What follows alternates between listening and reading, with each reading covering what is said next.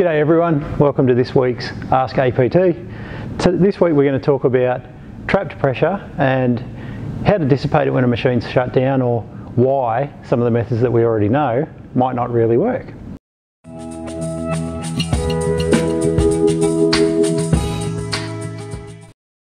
So what I've got set up here is our excavator. This is our training excavator. We only use it for training purposes, it's not really made to lift anything. And my valve bank here, what I've got is 3 control levers. So my 3 control levers here, I've got a manual one, and I've got one here that's controlled by the joystick over in the back corner. And I've also got this one here, which is controlled by the electrics, the solenoids, and that's controlled by my box over here. So if we start up the pump,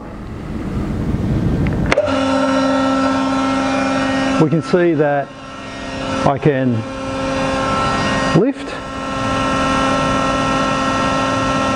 and lower my boom, and I can move the stick in and out,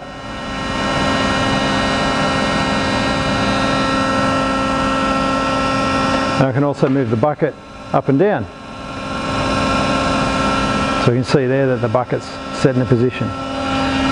Now if I come over to the joystick operates the stick,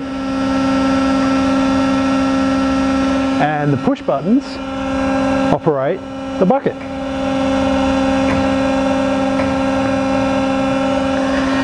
Now all of my functions are sitting where I want them to sit and what I want them to be doing.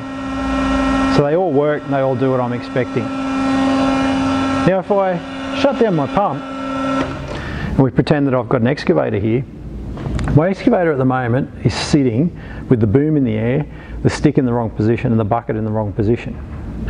Now in the old days, what we could do with a DCV that has our handles directly on the spool is we would come to the handle here and operate the handle, and we could dissipate that energy there just by allowing the oil out of the cylinder. Now of course, if we look back, that's allowed our boom to come down, and we're quite happy with that. If I come back over and I operate my joystick, my stick doesn't move, so it's still got energy there. And if I use my push buttons, again, I might have power. We can see we've got the light over there for the power, but the bucket hasn't moved, and therefore my bucket is still sitting up in the air and I've got some stored energy there.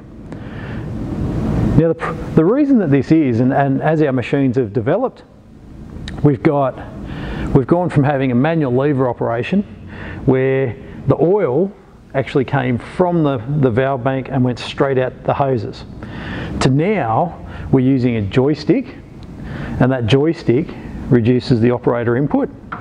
And that's great, and it also means that the operator is exposed to a lower pressure in the driver's cab.